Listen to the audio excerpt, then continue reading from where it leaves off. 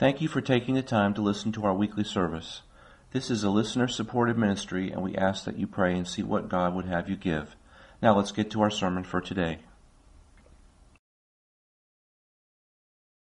This morning we're going to be looking at Philemon verse 1. And Paul says here, a prisoner of Jesus Christ, and Timothy our brother, unto Philemon our dearly beloved and fellow laborer. Now you wouldn't think this introduction would have a lot in it, but what I'm going to speak on to you this morning is the very first couple words. Paul, a prisoner of Jesus Christ.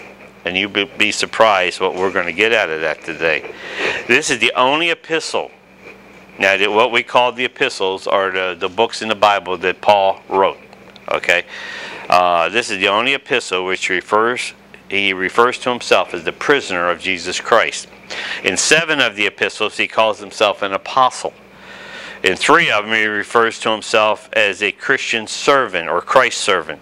And in 2 of them, he says nothing about himself whatsoever. This is the only one he calls himself the prisoner of Jesus Christ. And it's an interesting statement, and we're going to look at that this morning. Paul, with his relationship with God, thinks of himself as a prisoner doing the bidding of his God. And the best part of all this is that he's happy in where he's at and what he's doing, and the place where God would have him to be. And we're going to examine that this morning. So point number 1, and by the way, some of my points are going to overlap each other, but point number 1 is Paul is not complaining about being a prisoner. And I'll explain that. 2 things are happening here. He's actually in prison while he's writing this. And now he's calling himself a prisoner of Jesus Christ. And he's using this as an illustration. And what's happening is, in a nutshell, the book of Philemon is Paul writing this letter to Philemon that he actually led to the Lord a long time before that. But he's writing him a letter because one of Philemon's slaves ran away. And his slave, if I pronounce his name properly, I have a problem with this, Onesimus. Okay, and what happens is after he ran away, eventually he gets saved. And Paul now is addressing this letter to Philemon and saying, listen, I want you to forgive and to forget and welcome him back. I want to send him back to you. Because generally when slaves in those days ran away, they would get either crucified or whipped or whatever, and it wasn't a good thing at all. But you remember, Philemon's saved too. And if you read the book of Philemon, which isn't a long book, it's not even got chapters in it, it's just one book, short book. But you'll see that Paul talks about a lot of different things and why he should take him back. And Philemon's a pretty good, he's close to the Lord in himself. So now, while he's writing this book, he's in Rome. He's in prison in Rome. And he's in prison for approximately 2 years. Paul's in this prison.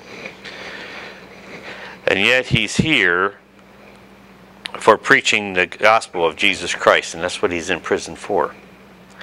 Does this stop him from doing what God would have him to do? Not at all. Doesn't even slow him down.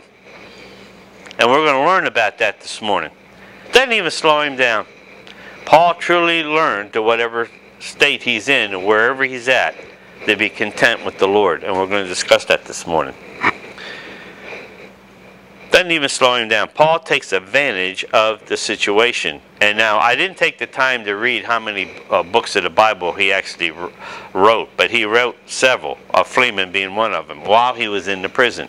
Now, he went from one area of prison, I think when he first got there, to where they have what we determine house arrest, I guess you might call it, where he was in an upper area in the palace under a guard every day. And what I read in previous studies, when I did a study with Paul, that he actually had different guards all day long. You know, had shifts, not the same guard day and night. He had a guard with him every moment, a Roman guard. And he would actually witness to them too. Paul never stopped serving God, no matter what situation he was in. And that's part of what we need to understand here. When he says, I'm a prisoner of Jesus Christ, he meant that he was in the control of God every single moment. And he used every single moment. He didn't boo-hoo because he was in prison. He didn't boo-hoo because he was, couldn't leave and do what he wanted and go back out. He was unfairly judged in what he did. He never really did anything against the Pharisees that brought the charges against him. And actually he would have been set free hadn't he appealed to Caesar, but he had appealed to Caesar because he was born a Roman citizen. You could do it two ways. You could buy yourself into citizenship back then with money, or you could be freeborn. Paul was freeborn. Made him a very special person. That's why they put him up into the palace later, because of those statements. So we got Onesimus, becoming a Christian, and Paul again wants to send him back. So because he was a runaway slave, Paul writes this letter to try to get Philemon to take him back without no punishment, no nothing. Now, point number 2, Paul is proud that he is a prisoner. He is a prisoner of Jesus Christ. And he's here in prison because of Christ. Paul is describing himself as a bondsman of Christ. He's describing himself that I'm a servant of Christ. He's saying I'm a slave of Christ. All these words mean something more than just being saved. He has totally committed himself to serving to God, as we as Christians should be. You don't have to be an apostle to do all this. But Christ, doing Christ's will and not his own, is what he's looking to do. Now, he does not mind being a prisoner for Christ. If you're going to be a prisoner of someone, Christ would be the one you want. I mean, if you read some of the examples in the Word of God, some of these prisons were terrible. I mean, nothing compared. What we have today in the worst case scenario is like being in a nice hotel of Holiday Inn compared to what they would have to go through. Most prisons were down below the palaces and whatever, in dungeons. A lot of times they were lowered down, total darkness in there. And when they got down in there, it was anywhere from 6 inches to whatever, mud. It wasn't even a dry floor. It was wet. And that's how they lived. And I don't know if you've ever read things of history. Some people in history, not Christians, but just people in history that went into prisons ended up dying there, not because they were not healthy when they went in it, because the environment they were living in there killed them themselves. So prison wasn't an easy thing, but yet Paul was content to whatever state he was there in. He was always making the best of every situation he did. And think about this. I got to thinking about this. What a perfect place to be in house arrest to write the books of the Bible. He couldn't be out in the churches doing. Now, he had visitors and he had people come and visit him. That wasn't a problem while he was there. But he couldn't run out and do anything. He was always in the house arrest. But you talk about a time, if you're going to write something, this would be the perfect time. This is just my opinion. But it just, to me, shows how God works in our lives when we might be boo-hooing because we're in prison. Oh, man, I'm here. I can't be out doing what I want to do. I can't. And he didn't know how long he was going to be there, by the way. This wasn't like, oh, you got a 2-year sentence. Serve it. He didn't know how long he was going to be in there. It ended up being 2 years. But we have a tendency every time something happens to us in our life that we're boo-hooing about everything. Why do I have to go through this? I just left one, now I'm in another one. And Paul never looked at it that way, ever in his life, no matter what happened. He made always the best of the situation he was in. And he was in situations far worse than we ever going to be in. The joy of knowing that Christ was there no matter what problem arose, that he was going to be taken care of because he trusted his Savior. Which leads to our third point. Paul knows that he's in a place where Christ wants him to be. Paul knows that even in suffering, he's in God's will. Sometimes when we suffer, we think, we don't dwell on God. We don't dwell on, we're worried more about our financial need or family problems or whatever, and we don't look at it as a way of God using this situation to help us grow as Christians. Paul looked at it as a positive thing, and we'll look at that in just a moment a little bit more. He knows whatever problem comes his way, God will be there to help work it out, and he's totally confident of it. I was just reading this morning where Christ, he got the disciples to go out onto the boat, onto the sea, Galilee, and he comes walking, on the water, and they think he's a ghost and all, and he comes to see when he gets on the boat. Well, first of all, Peter wanted to walk out and all. That was one situation, and then Peter took his eyes off and looked at the wave and went, "Oh no, this wave is going to hit me," and he lost faith. And Christ says, "Why did you take your eyes off of me?" It was a perfect example of we as Christians. We got to keep the eyes on Christ. The moment we start looking at the problem and not at Christ, we're going to start sinking. But then there's another instance where he's sleeping in the boat, and the waves and storms came up, and the boat's sinking. It's actually taking on water. And Christ is sitting there sleeping. They had to wake him up. "Don't you care about us? We're dying here." And he says, "Oh, ye of little faith, I'm here." And then he rebukes the wind and all, and it calmed down. And they stood back and went, "Whoa!" Even the winds and the sea. It just amazed me. I don't know if you've ever done this, or if you've wondered, but all through the time the disciples were with Christ, and he's going through, a lot of the times they never truly comprehended what he was doing. For instance, he did the feeding of the 5,000. They always get mixed up which one was first, the 5,000 or 4. But anyhow, he feeds, let's just say 5,000 to start off with. Then later on, they're back with the 4,000. And the first thing the disciples said, "Whoa, we don't have anything." It was like, did you not remember what I just did back there? And don't you think I can do it again? It was like sometimes they just never truly understood. That's why it's so important for us to be in the Word, to be here, constantly learning, and don't miss anything. Because the moment you miss something that would have been a message from you from God to help you deal with your everyday problems. It's not because you have to have a 100% thing with me or with State Line Motorcycle Ministry. It's all about you. Even Paul says in his epistles that when they were giving him money, he says, "Listen, man, it's not that I have want of money that I'm bringing this to you. It's because I want you to be blessed. God says he will bless you, and I want to see you be blessed when you give." It was never the money for him. It was to see the blessings of the person given. And you know what's really neat? He's in prison, he's caught up doing all that, and he's as happy as he could be, as if he was out of prison. And he's conducting business every day, and he's happy to be in the will of God. Never looking at it as a negative, but as a positive. Now, turn to Philippians chapter 4. I can prove what I'm saying biblically. Philippians chapter 4, verse 11.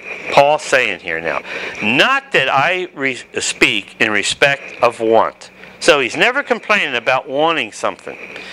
He says, "For I have learned, in whatever state I am, therewith to be content." He has learned that it doesn't matter whether I have food today or not. I know my God will supply my needs, as he tells us in the Gospels. He just learned this lesson, and he applies it every day. He doesn't let not having food one day surprise him, or not having the money he thought he had, and he didn't have it. He knows God will work it out. He doesn't know how, but he does, and he prays to God and believes in that. Then look what he says. "I know both how to be abased, and I know how to be abound. Everywhere and in all things." There was no exception to this now, okay? "In all things, I am instructed both to be full and to be hungry, both to be abound and to suffer."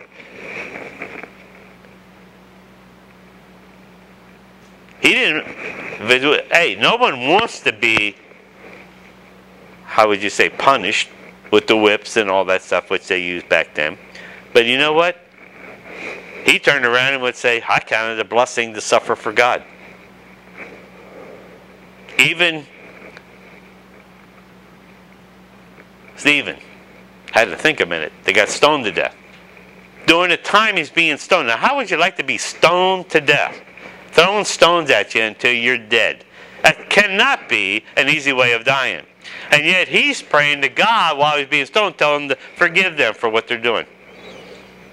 And at the same time, he saw in heaven what was taking place. That's the type of attitude we need to have. And here's what's really neat. He ends the statement in verse 13, and he says, I can do all things through Christ which strengthens me. See, that's his mindset. I can be in prison, and I can write the Bible. Now, he didn't know it was going to be the Bible at that moment, but look how God used him because of his mindset.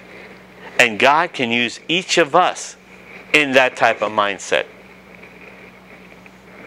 That's why I stress the attendance and being here and learning, and especially when we do have our Bible studies, to open and ask questions and all. This, during the preaching, we don't do that, but during the Bible study, open up and talk. We may, I don't know, and maybe in the future we may start doing it weekly. I don't know. I would prefer getting back and doing it weekly, but we'll discuss that as a group next time we meet. Paul does not complain when things don't go his way. He looks at it as an opportunity.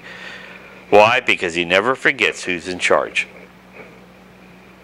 The God who made all things, who can do anything. You know, we can make things from something.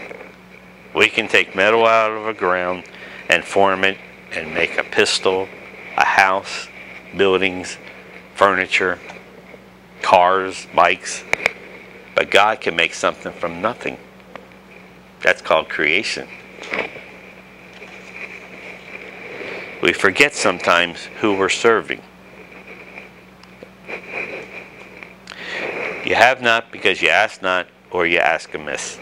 When you're in God's will, you will be asking the proper things. You won't be asking stupid things when you're in the will of God. That's the key. See, a lot of people say, well, that means I can ask for a Lamborghini rather than a Chevy. Well, if you're in the will of God, you would never even consider asking for a Lamborghini. But you know, the neatest thing I've found in the past is sometimes God gives you a Lamborghini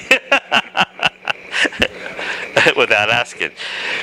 I was with a lot of preachers this last week, and we would talk about different things, and they have a problem with the prosperity preaching too, just like I do. But yet, at the same time, and I said this to everybody there, I said, but you still can't stop preaching about it, because if you are truly doing it for the right reason, trying to be close to God, He will bless you. I've seen it. I'm a perfect testimony of it. But if you're going there for the reason to be blessed, it doesn't work that way.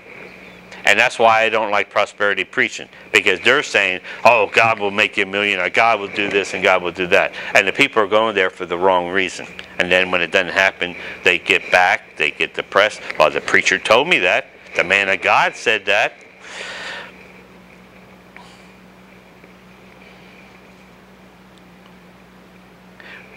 Paul knew that he could get victory in all things as long as it was through Christ. It was never about himself. It was always knowing where to tap in for the power. Paul is praying to his God and looking each day and every day to God. And he's a prayer warrior. We have in the Gospels and all, we have where Christ went off and prayed. One of my other things I read the other day, Christ left after teaching. He sent the disciples away on the boat, and then he went up into a mountain, and it said he prayed all night. How many of us have ever went up and prayed for 4 hours, 5 hours? Christ, God in the flesh, had to do it. I would think we'd have to do more. But there are times when we need to get down and do some serious praying about things with God and get our lives straightened out. It's not about family. It's not about jobs. It's not about anything. It's what it is about God's relationship. And then when that's right, the family, the jobs, and everything else come into line. What the problem is, we put the wrong things ahead of God. Now, let me tell you how Paul's thinking here about being a prisoner. Did the Romans put him in prison? Nope. Did the religious rulers who brought charges against him initiate putting him in prison? Nope. Jesus Christ let them put him in prison. Now remember, in James it says God is not the author of evil. And let me clarify that again, how this works. God does not create evil and bring it into our lives. But what he does do is let evil come into our lives. There's a big difference between the two. Job is a great example. Satan comes up to heaven. God brags about Job. But then what does Satan do? Well, you're protecting him. You won't let me get close to him. He says, okay, I will let you get so close. Then he came up a second time. I'll let you get a little closer. But see, he never created the situation. He only permits it. There's a big difference. That's what God does to us in our life. He will permit things to come into us. Why? To test us. Do you really believe what you're telling everybody you believe? Do you really love me? I'm going to find out, just like he did with Abraham. It shows all through the Word of God. We've been through that.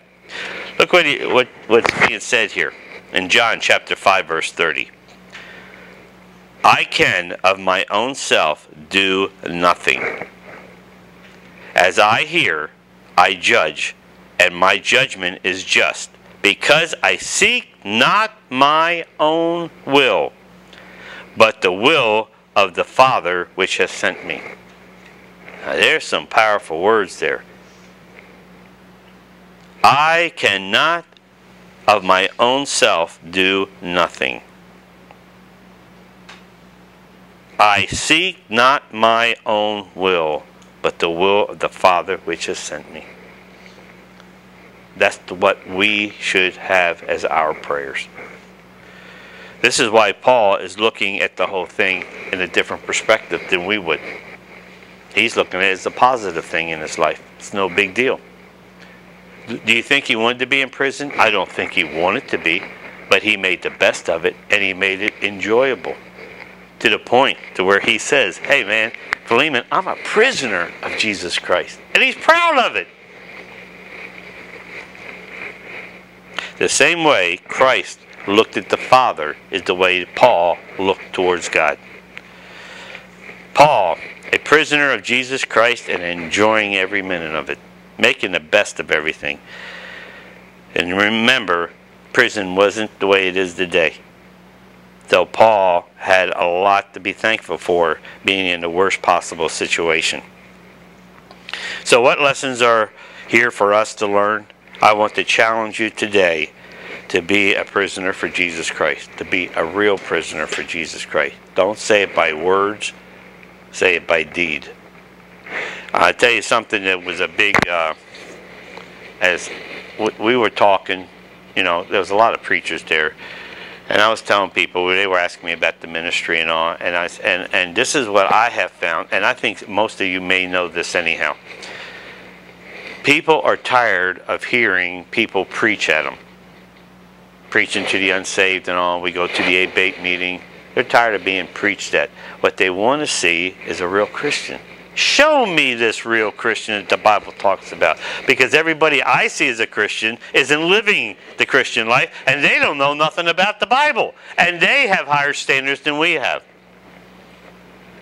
They want to see a real Christian. And they're the person that's acting and living a Christian life, they're the ones that are going to get people to come to know Christ. And it may not be the next day. I remember Cowboy down in Daytona, Don, 4 years before he accepted Christ. But he eventually accepted Christ. And we have people in the 8-bait meeting that need Jesus Christ. Members that may not even be there today that need Christ. Or the toy runs, we're going to meet people. Now, we may not be able to lead them to Christ that first time or nothing else, but just being around them. I'll never forget, the Reeds. Kay. Scott and Kay Reese.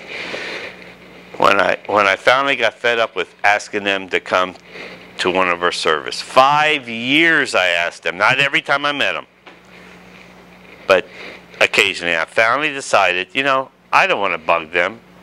Obviously, after 5 years, if they haven't showed up, they're probably not going to come.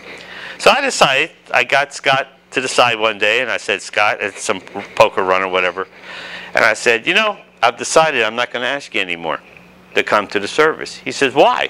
I said, well, it's been 5 years and you haven't come. I realize I'm getting a hint you don't want to come anyhow.